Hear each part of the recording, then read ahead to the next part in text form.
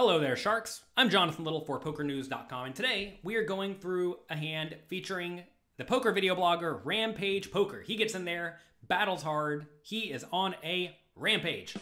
Y'all have told me in the comments on my YouTube channel at youtube.com/pokercoaching that sometimes Rampage gets in there and battles hard. He mixes it up, he gambles hard, he makes big calls, makes big folds, makes big bluffs. He is in there battling, and that makes for good content, which is why he has almost 100,000 YouTube subscribers. Make sure you check out his YouTube channel. Click the link in the description below. Check him out. Go there, click like, click subscribe. You'll enjoy it. Let's get right to this interesting hand from 2-5 No Limit Texas Variety. All right, everyone. Pocket Kings. This is going to be a fun hand. We're on the button, and the player on my right in the cutoff opens it up to $20. This is the spot we've been waiting for. He's been very limp happy, so it seems like his raising range is going to be narrowed to very strong hands. So Rampage mentioned something here that a lot of people do not fully understand, and that is that just because someone plays a lot of hands does not mean that they have a wide range in all scenarios. Some players will limp a lot or call raises a lot, but then when a lot of money goes into the pot, or when they raise or when they re-raise, they usually just have something pretty good. So against those players, you have to realize that they may be playing 50% of hands, but their range of hands when they take the aggressive line, when they raise, may only be like the top 8% of hands or top 10% of hands. So keep that in mind as we move forward. So here, we're going to 3-bet and be a little more exploitative. We 3-bet 5x to $100. Normally, you'd 3-bet to about, $70, $80 or so, playing 2,000 deep at 2-5 no limit. But because the opponent's range is probably stronger than normal, they're probably not going to fold it to a 3-bet. Or if they do fold it, they're going to be folding out a hand like Jack 9 suited, which is perfectly fine. So this is a good exploitative 3-bet. People always ask me, what do you do whenever your opponents call every time you re-raise? Well, re-raise bigger and re-raise a more linear range and just get money in the pot with the nuts, like Rampage is doing right here. The blinds fold and the cutoff makes the call, and we're playing about $2,000-ish deep. He covers me. Going to a flop which comes 8-3-4 2 hearts. And weird enough, this player throws out a lead and donks out $150. I've been playing with this guy all night, and I've seen him do a lot of unorthodox things like committing stacks and leading out on every single flop, whether he had something or he had 6-3 offsuit for 6 high and barreling all 3 streets. So here, I'm not going to do anything but slow play this and slow down. He bets a really large amount, and I'm comfortable with it. We make the call for 150. If he has air, I'm just going to let him hang himself. And if he has a draw, then it's a pretty bad price for a draw anyways.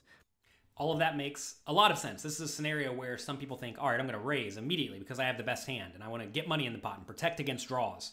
The thing is, though, is that if the opponent bets 150 into 207, it's already a pretty big bet, right?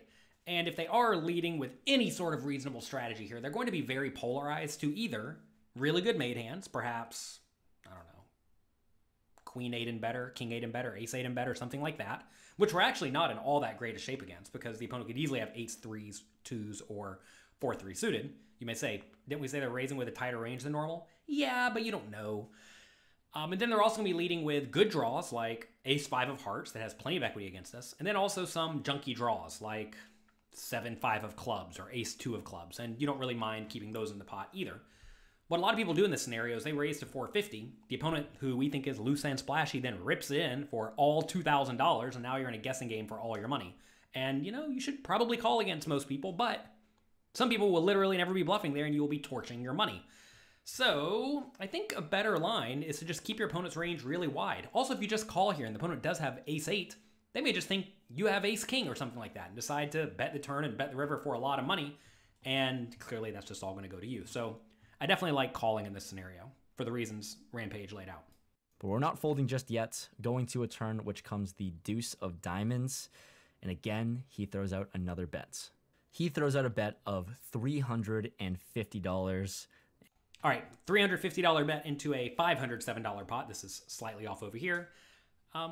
Really, same logic applies on the turn that applies on the flop, except for now the board is a little more draw heavy, which is kind of annoying because now if he does have a hand like, Ace 4 of diamonds, he has loads of outs.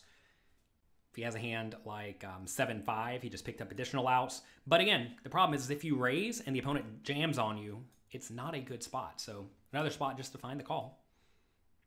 And as much as I'd like to raise, there are a lot of draws out there. It's another sizable one. The issue is I just don't want to slow him down if he's just bluffing with legit 0 equity, which I've seen him do a bunch. He could have hands like 9-7 of clubs. Don't forget. Some players will literally just get after it, right? Maybe it's Jack 10 of clubs. Overcards and a backdoor straight draw. Brick on the turn, what are you going to do? Fire away, right? So against players like that who will get after it, you definitely want to call.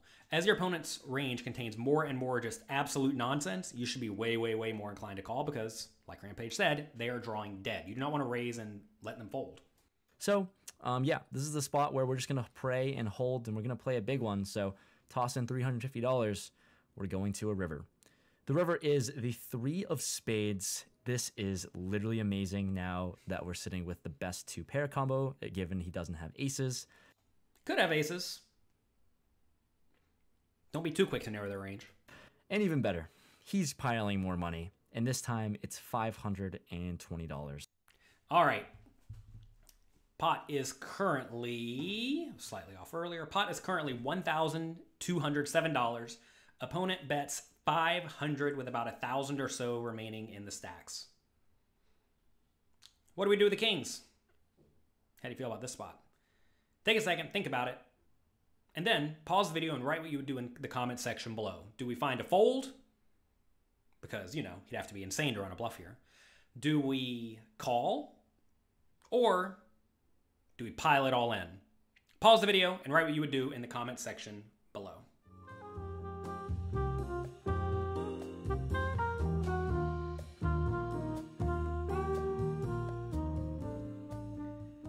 All right, we have 2 options here. We can either call or go all in. We are not folding whenever all the draws miss and we beat some overvalues like ace-8 or pocket 9s or pocket jacks or pocket queens. We are absolutely not folding. Folding would be not just kind of bad, but atrociously bad.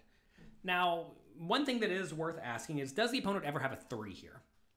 And I would venture to say probably not a whole lot of them. The opponent could have pocket 8s. They could have pocket 4s. They could have pocket 3s. Those hands all make a whole lot of sense. So what are there? How many combinations of those are there? There are 7 of those, right? 3 8s, 3 4s, 1 3. Opponent could also have ace-5 suited. It's 4 of those, right?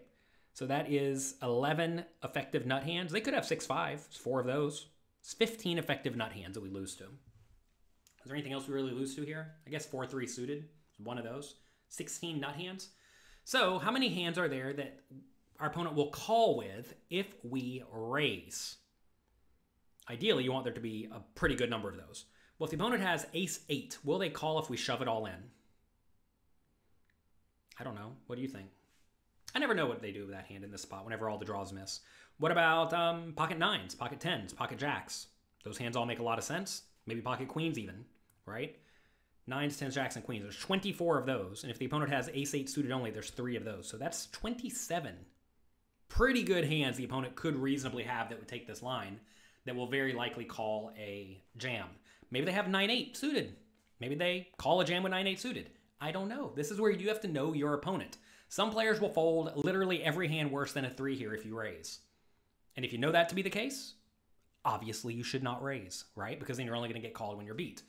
But I think you will find that most loose, splashy, battling opponents are going to be willing to find a call when lots and lots of draws miss. And on this board, lots and lots of draws miss. So you should be kind of willing to go for thin-ish value if they will call with overpairs and ace-8 and king-8 suited, queen-8 suited, whatever. Any 8s they could have. So even though we do lose to a pretty good number of combinations of hands here, I think we need to shove. Now, before we see what Rampage did here, one thing you have to be aware of is that some people in this spot think that kings here are just the super-duper nuts.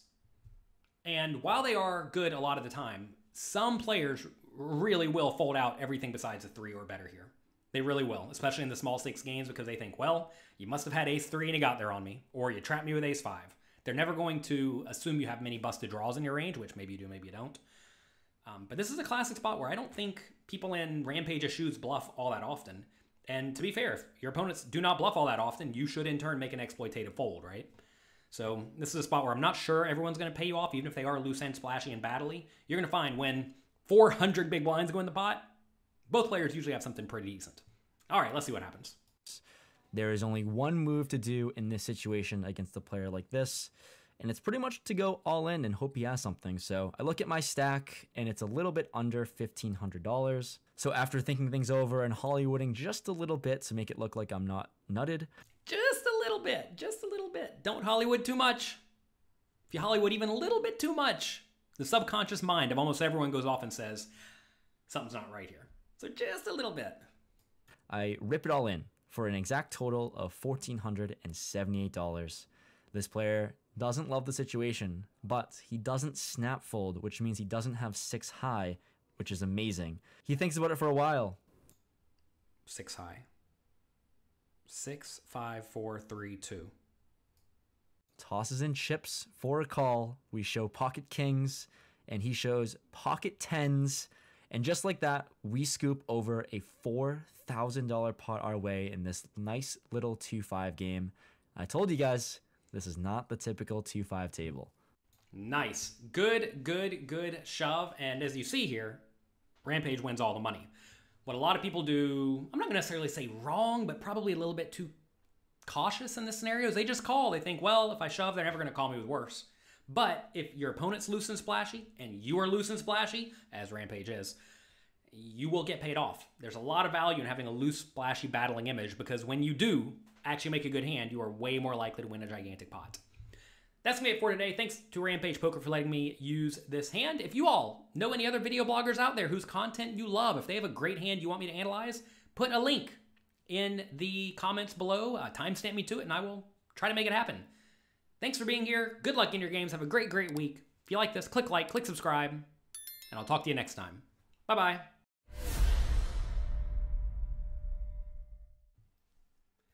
How would you like to have one of these championship bracelets from winning a major poker tournament? Well, here, I have plenty. I'll give you one of these. Oh. Couldn't quite get it to you. Instead, you're going to have to win your own. To get started, click the subscribe button.